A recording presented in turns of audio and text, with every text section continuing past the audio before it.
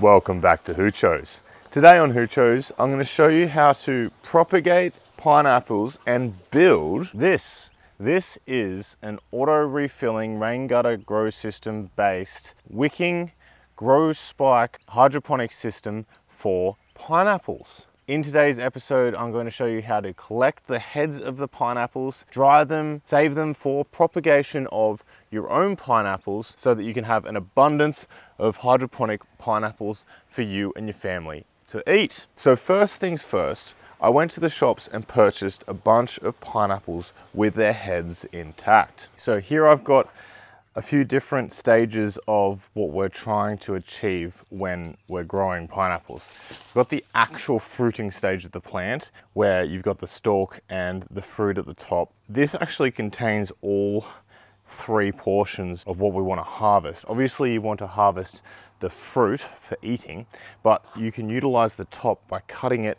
and then replanting it. So that's what we're going to be doing today. I've got some tops here that have been cut and dried out. So that is the first step. These have been left way too long. They're still alive, hopefully, and you can see the roots shooting out from the dried top. Now we want to get these roots shooting out into a substrate rather than shooting out while they've been dried. To do this, all we're going to do is take our fresh pineapple, we're going to cut the top off, like so. We're just going to remove all of the flesh that we can, like that, and we'll put that aside and we can eat that now. Now, we're actually going to remove the bottom leaves. So I'm just going to peel back the leaves so that we've got about 1 centimeter of stalk there. That is going to turn into the part of the pineapple that roots out. I'm now going to dry that, so I'm just going to put it in a tray ready to dry, and I'm going to do that for all of the pineapples that I've got. I've got approximately 8 pineapples that I'm going to be doing that for, and then we can leave that for about a week so that it dries off. If you want, you can dip this into sulfur to sterilize the tip and also to dry it out. Sulfur acts as a fungicide and it will sterilize it as well. And we can take cuttings from the rest as well. So we'll take a bit off the top of the pineapple, like so. We can just pull the flesh away, like that, and pull away the bottom growth, and we can leave that to dry. Now, if you want to save the pineapple, don't take the top off like this. Just take the actual stalk off, and we can remove the outer leaves the same way. It just doesn't give you as much plant to propagate. Okay, I can leave these to dry for a week, and we can move on to planting the ones that I've pre-dried. So with these ones, I'm just going to remove the dead leaves because there's no need for them. And we're going to be left with a nice dried stalk like that. And this we can then plant into a moist cocoa mix. Now, I'm actually going to add some scoria into my cocoa because that is going to be the final product. I'm just going to do a 25% scoria, 75% cocoa mix. The final product will be more like 50-50 because they are a bromeliad and they don't particularly like wet feet. We're trying to coax the roots out whilst also not wetting them too much. So this is scoria, and it's also going to give me a bit of weight in this tray, which is good. And this tray has drainage on the top tray and water catchment on the bottom tray. And I'll be purely watering in to start with. So I'm going to water this in first. We can let that drain out, place it into our tray, and then we can just stick in our dried pineapple crowns. So I'm just going to stick in 1 in each corner, and we can leave those to root in a nice shady area. So I'm going to put these underneath my NFT. Okay, so it's been about 2 months since I last filmed that, and you can see the difference in the pineapples that were already existing in the soil pots that I had next to me. I never managed to transplant those plants into a hydroponic medium. This size pot I've been really happy with. The pineapples that can produce just with soil. So having a hydroponic medium and a never-ending nutrient resource within the pots, we could actually go smaller, but I do like the size of these pots. And on all of these pineapples, I've also got a heap of pups coming off the bottom there. So I'll be cutting these pineapples off, eating the pineapples obviously, and I'll also be replanting the pups into the propagation trays that we set up last time. Now you can see that these plants are doing wonderfully. Now obviously you don't need to leave them the full 2 months that I have, but we're going to pull these out in a second, have a look at the roots. And you can see that with the older pineapple heads that had already had roots on them, we have really nice growth. And this is what they were looking like before with the dead ends. Now we have brand new spines coming out the center, and these are going to be really nice plants. I left these heads for a week and then planted them once they had sealed on the bottom, and I'll show you what their roots look like. I'm going to try and do this as fast as possible because that camera is going to overheat. It is bloody hot at the moment. So I'm just going to pull this tray out, and I wonder if we can just, oh, you can actually see on the bottom of that tray, you can see all of the roots coming through. And I've barely watered these. I've just kept the trays moist as I possibly can, and I've forgotten about them a few times. So I'm just going to lift them out. Look at that. Fully rooted. How good. You can see there, a really nice, I'm just going to clean that off into one of our pots. There it is. That has fully rooted out, and I am very happy with that. Let's have a look at the bigger ones as well. Wow, look at those roots. How good. And they'll just pull straight out, hopefully. There we have a fully rooted pineapple. And we're going to replant these into, well, I would ideally plant them into a 50-50 mix of cocoa and scoria, or something heavy like a stone of some kind. But I'm actually going to be planting these into a mixture of cocoa, perlite and scoria to start with, because that's what I've got pre-mixed in my mixer at the moment. And then I'm going to move over to a pure cocoa and scoria mix, and we can have a look at the difference in the two mixes. Before I do that though, we're actually going to be putting holes in the bottom of our pineapple pots. This is with a 29mm hole saw. This is so that we can put them onto the system that I've designed for them, which I'll show you in a second. It is the grow spike system. And I had no idea, because I hadn't actually invented it at the time that I planted these pineapples, and I had no idea where I was going to put them. But now I think I have the perfect system that will be able to supply nutrients and water to these pots in a really hassle-free way. And I don't need to have the system up and running right now. I can just plant these guys in, have the hole pre-drilled, water them from above for a little bit until I find out where I want to plant the system, because I'm about to go away on holidays and I want to have these guys potted up and a little bit established, and then I can set up the system that we're going to use for these pineapples. So I'm going to drill out all my holes, all my pots, fill them up with grow media and add in our pineapples. Start in forwards and in reverse. And because it's only a 29mm hole, we won't lose too much grow media out of the bottom, and even if a little bit falls out, that'll be taken up by the grow spike anyway.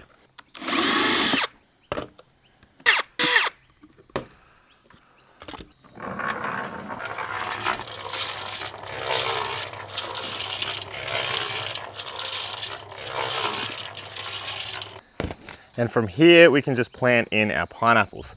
So it's as easy as taking our pineapple, placing it in, making sure that the roots are all submerged, and I'm just gonna fill around. Just fill in over the top of the roots with our mix. So this mix is 40% scoria, 40% cocoa, and 20% perlite on top, just to add a little bit of air into the mix. But I don't think we'll need the perlite. I think that the cocoa and the scoria will be absolutely fine, and that's what our plant is going to look like. So I'll put that aside, and we can plant the rest. And they're all rooted out, which is really nice.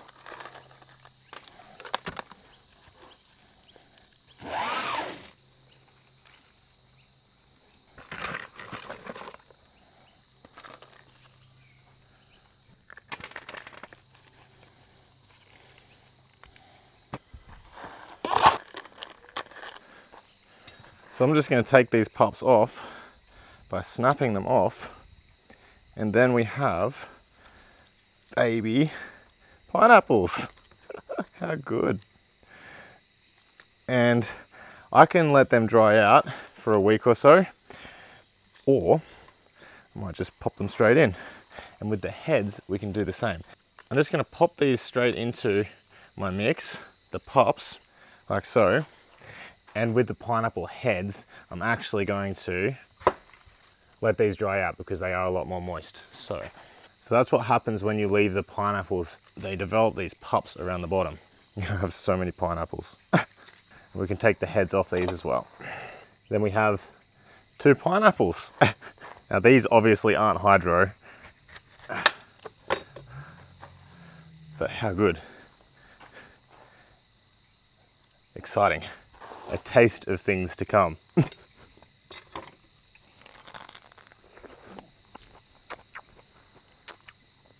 Oh, yum. And now I'm going to take these guys to a shady spot. I'm going to water a bit of hydroponic nutrient into each of my pots. Then once I've got the system set up and they're a little bit established, we can move them into a hydroponic system.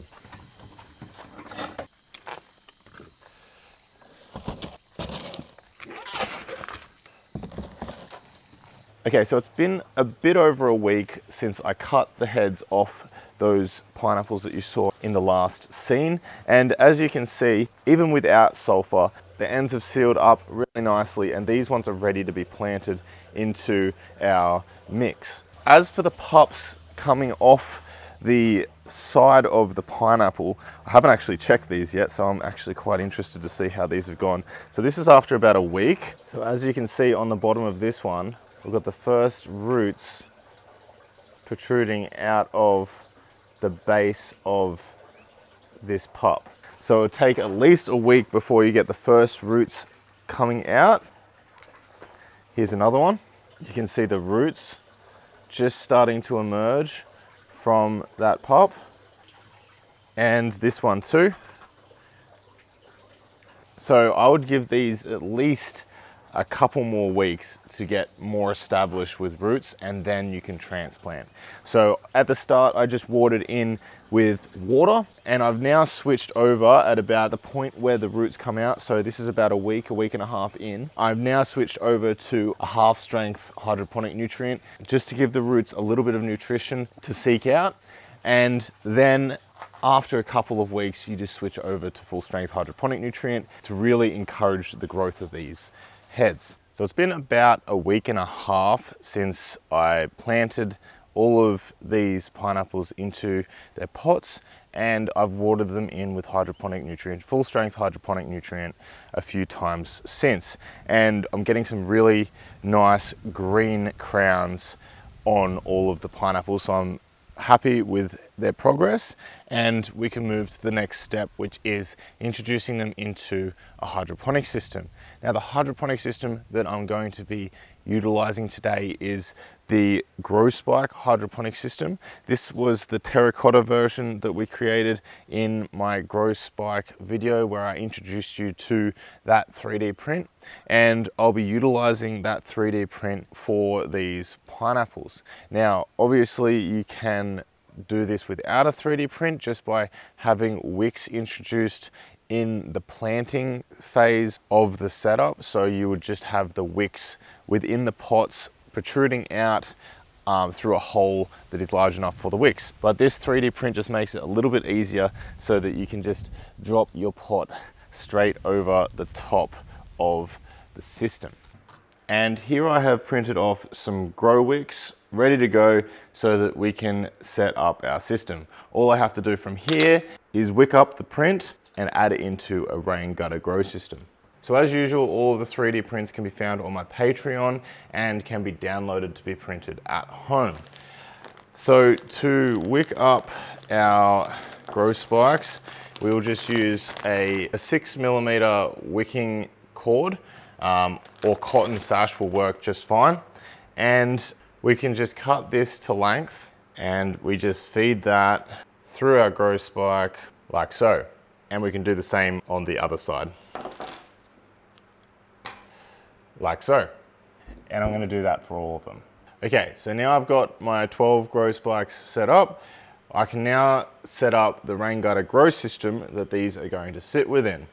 And to achieve this without adding any extra complexity, I'm just going to dig it straight into the ground. And this is one that I set up earlier. I pre-made a bunch. All I did was I added on my 3D printable end caps that are available for both the Australian and the American pipe sizes. I've siliconed the ends on and added in my tap and my float valve end. Also cutting out a section for the float valve to lay in. I'm just going to lay this down. I actually don't think I need to dig a trench for this. I think it's just going to sit fine with the pineapples straight on top, which is going to be way easier. All right, let's get the level. That'll work. Yeah. Now I don't think they'll fall over, but there's only one way to find out.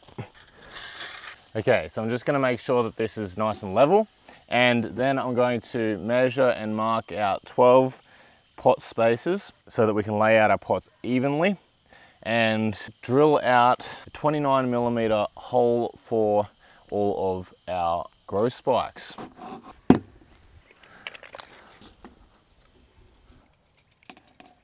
Now I can drill out all the holes. Now, so start in forwards and then end in reverse.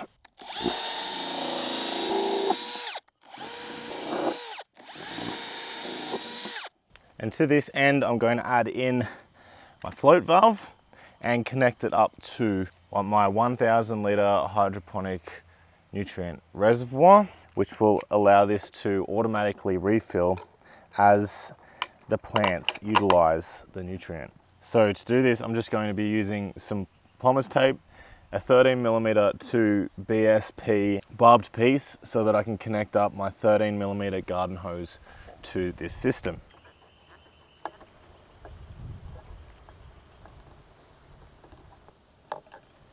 Very good. Good girl. I can connect it up, turn it on, and we can make sure that our rain gutter grow system is nice and level.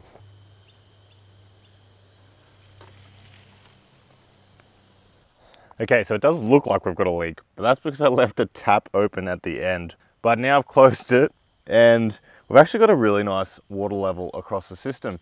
It is slightly higher at that end, but that's okay because there's enough water in there to cover the grow spike at the bottom. So what I'm going to do now is I'm going to lay out the grow spikes, and the nutrient that I've got in here is a 2.4 EC pH between 5.5 and 6.5, and that's the same as all of the systems in this area.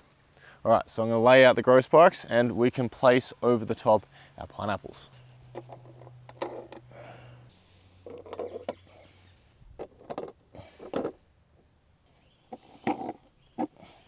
So where the hole is on the bottom, the grow spike will just pierce straight into our pot, and it will start wicking from the rain gutter below into the base of our pot, and it will wick into the cocoa, which will not oversaturate. It will remain moist, but it will not take more water than is required by the plant. So we can place all of our pots over the top of our grow spikes, and that will wick up into all of our pots from below, feeding our plants with hydroponic nutrient.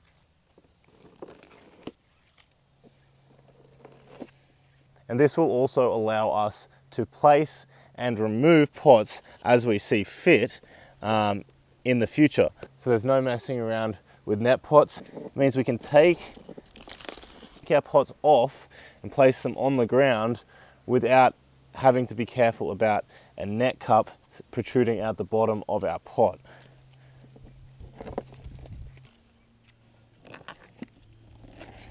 And there it is, an auto refill rain gutter grow system based pineapple wicking hydroponic system. I hope you enjoyed this episode of Hoochos. Happy hydroponicking, and I'll see you next time on Hoochos.